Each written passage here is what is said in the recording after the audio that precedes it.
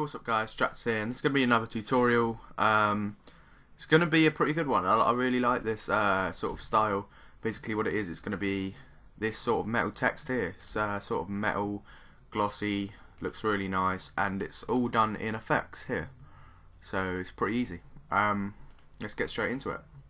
The file new, random, doesn't really matter, it depends what you're doing it on. Going to create the background first, so just get a light, well, a middle grey paint bucket, then go to white. This is just creating the background, remember. Get the brush, just make sure it's a soft brush.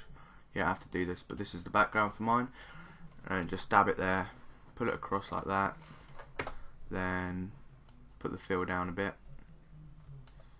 and merge down. So now we've got a background. We're going to go to text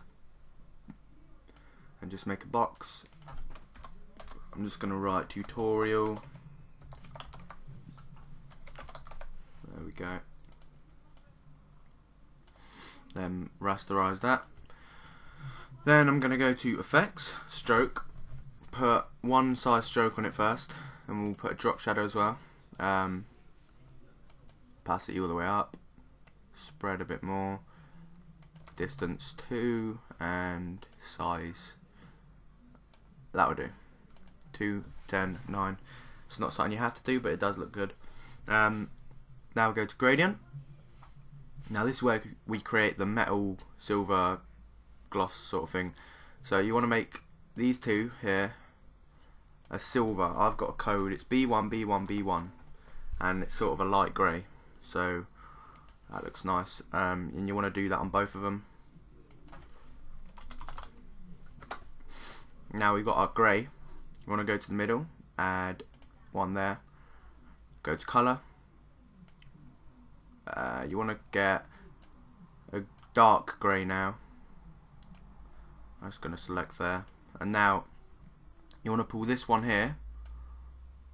You want to push it up close to it like that, so it's more, so it's closer to the dark layer.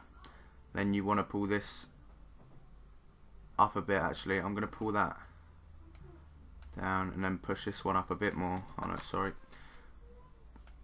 So just follow the steps, and there we go. I'm going to make it a bit lighter because it looks a bit too dark. That will do. Then next thing is add another one here at the end. Go to here and get a really light or white colour. I'm going to select that colour there and click OK. And you might want to just mess around with them a bit to see where you want the gloss, and that will do. And I think that is about it, and looks pretty nice. Let's compare them. It looks pretty much the same, and yeah, it looks really cool. So I hope you enjoyed this tutorial. It was really quick, helpful, and please like and comment on the video. Thanks a lot for watching. Stratzeh. Peace.